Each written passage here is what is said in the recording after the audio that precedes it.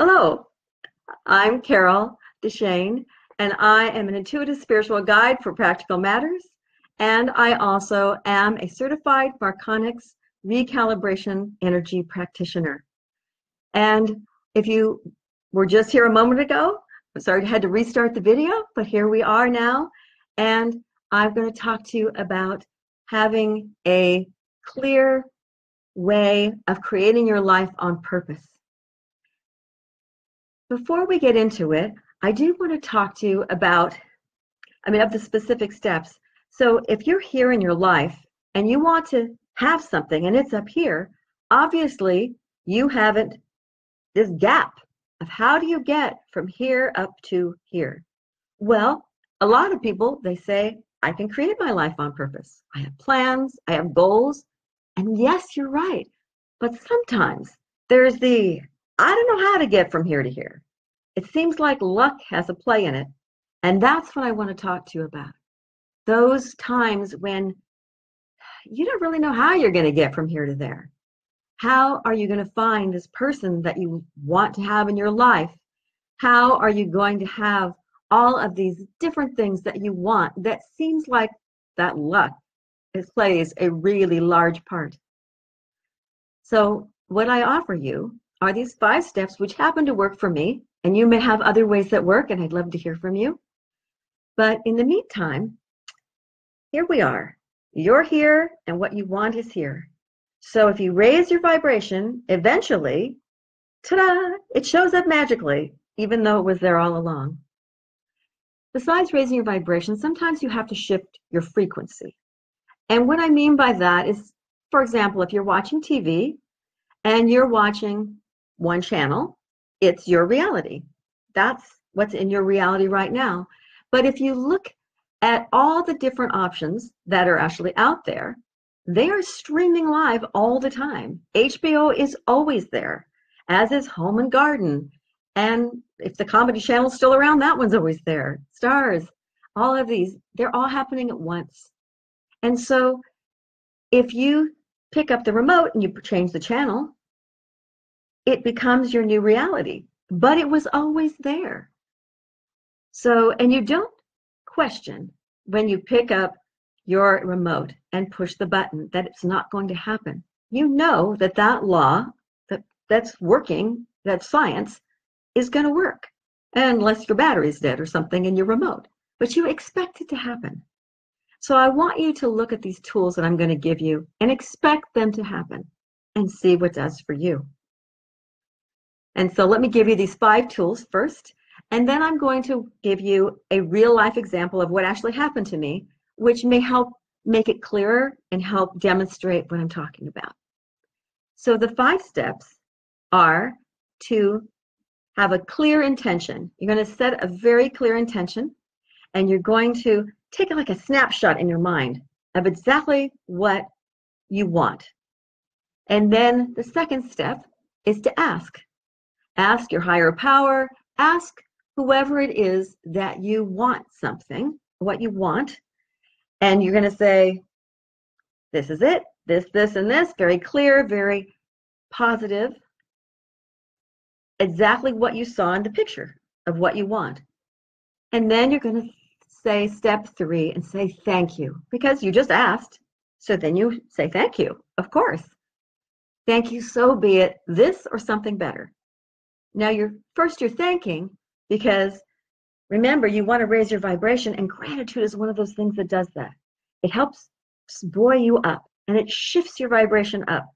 And so you're automatically closer to what you want when you do that. Gratitude, love, joy, they all raise your vibration that way. And there's a few other ones. But so once you raise your vibration and you're grateful and you say this or something better. Now, why do I say that? Well, I learned a long time ago, I think probably in Unity Church, that I don't know what's best for me. When you say this or something better, you're saying, I know what's best for me, but maybe I don't. Maybe there's something, another step beyond. So for example, if you're going for a raise and you ask your boss, I want $100 more a raise, more a month, well, more like, more than that, but for example, you want $100 more a month a raise, and you tell him that, and he goes, Okay. And you leave really happy because you got what you asked for. But what if you said, it's time, I deserve it, I've been doing this, this, and this, I think I've done great for the company, and I'd like a raise. And you don't say exactly how much you want. And the boss says, you're right, it's time for your raise. I think you get a $200 a month raise. You'd be going, oh, God, I'm so happy I didn't say what I wanted because this is great. So don't necessarily put a cap on your good because you might get way more than what you thought. So that's step 3. So it's kind of a long-winded step 3. And step 4 is breathe. Realize that you can let that go now. Release it because the universe took it for you. Whether it's the law of physics or whether it's your belief in a higher power, it's taken care of. It's released. So you can relax. And that's step 4. And right on the heels of relaxing it, expect it to happen. So those are the 5 steps. Now, granted, the expect it to happen might take a little more work until you've got it working a few times in a row. But do your best because it does work. So again, the 5 steps are snapshot, set the clear intention, the picture in your mind, then put it into words and ask, give it some legs so that your clear picture can start becoming a reality for you, your higher power or whoever you need. Then be grateful. Step 3, thank you so much. So be it this or something better. And then step 4, release it, breathe, let it go. You've delegated the problem. It's not your job anymore to worry about it. And then step 5, expect it to happen because you've given it to higher power or to the laws of the universe. And well, of course, they're going to come through. That's what they do. It's immutable. So here you are with the 5 steps. Now, there are a couple of other possibilities that might happen once you put those 5 steps into play. The 6th thing that might happen is that instead of happening immediately, there is another step in the way, or 2 or 3 steps, things that you need to know. So those things will come from other angels, people, or from ideas you get yourself. And what you'll get are things that are ideas, like I said, somebody will say something out of the blue. I remember quite some time ago, a really close friend of mine and I were going to be moving somewhere and we didn't know where. And we put it off a week to decide what's going to happen. Where are we going to move? And we had 3 ideas, but I didn't really talk to anybody. I'm not sure if what happened to her, but for me, I didn't talk to anybody about it. And I had 3 people out of the blue tell me something about Colorado, which is one of the 3. And it was the only state that came up for no reason. And I thought, oh, well, maybe that's where I'm supposed to go because there was an extra step and people were telling me, here you go. This is what you need to know. Another possibility for that extra step would be if someone says, well, actually, this is a story I heard from someone who's really reliable. So I'm pretty sure it's right. It's true. Someone who wanted a specific job, was looking for a job and didn't have one, did all of her steps. And she was not necessarily my steps, but she did steps to create what she wanted. And she was at the point of going, okay, now I have to go out and find it because I did all the work. I'm ready to go. And she got a call from a friend who said, I really need help setting up a bingo game for the senior citizens. And she went, or it was a church. And she said, I'm supposed to be working online trying to get this job. But her friend was insistent. She really needed help. And she said, oh, I don't want to go. So she just didn't want to go. And finally she said, all right, I'll go. And she went because she kept feeling like maybe she should, even though she didn't want to. She helped set up the game. And she thought, oh, now that I'm here, I might as well just sit and play and just relax. So she started playing the game. And in between games, this older gentleman who was sitting next to her, and for her, she's probably like 30, and he's like 60. They're talking, and she mentions, or he asks her what she does for a living, and that she's looking for a job, and he looks at her and he goes, oh, what do you do? And so she's telling him.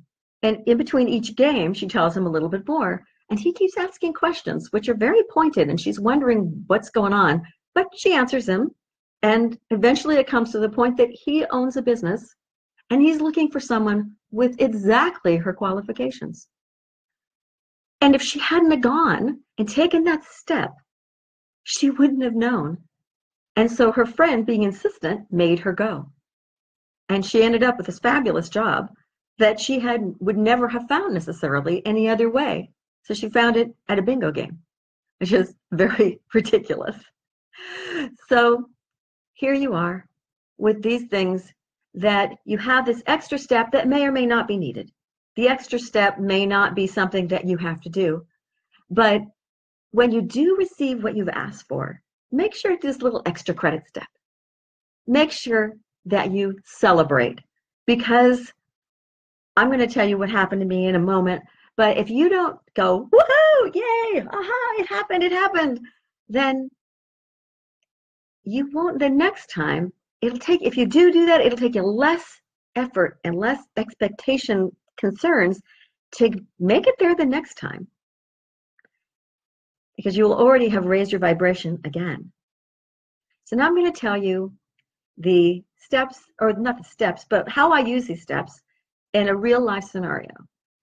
And it's a regular kind of scenario. Here I am, I'm going to a first date with someone straight from work, and we're meeting at a restaurant near my house, and there's a 4-lane, like, impossible street that feels like a road rally, driving really, really close to this place. And so I'm driving along, and here is this restaurant, and I know that this restaurant has this street parking. It's just parallel parking. And with me at the time, my car was, let's just say I had a lot of a challenge when it came to parallel parking. So I thought, I know there's some street parking around back. I'm not going to even worry about it. So I'm driving along, and I go past the restaurant knowing, I look, yeah, no parking, just as I kind of didn't worry about it. And I was going to make all the way around the block to come back, hopefully to find parking around the back. First right turn, second right turn. Oh, no parking, just more storefronts. So at that point, I realized I better hurry up and ask for a parking place. So that's when I set these steps in motion. So first, I got the picture of what I needed, which was an oversized parking space, because there's so much traffic, I didn't want to try and get in and have this horrible trouble with this parallel parking. Then the second step, and of course, right in front of the restaurant door, because let's ask for everything you want, right? So, and then the second step was, and this happens close to simultaneously, each thing, so you don't have to take a long time. The second step was asking. So I was like, okay, I want right in front of the door, really wide space, and I need it in 30 seconds or so when I turn, if I go all the way or the rest of the way around the block. So here I am driving around, and as I finished that, of course, then I said, thank you so much. I'm so grateful. This will be so great. This or something even better. Thank you. I released it, breathed, and then I expected it to happen. I expected the best to happen. And as I get to the street, the busy street where the light was, I was 2 cars. So it's a car in front of me, and as they pulled away and I pulled forward with all those cars flying past still in that street, I turned to look, and there were 2 people simultaneously coming out. They looked like they were in this dance. They came around, they got in their car doors, and as soon as the traffic paused, they both took off. And it looked like it was right in front of the door.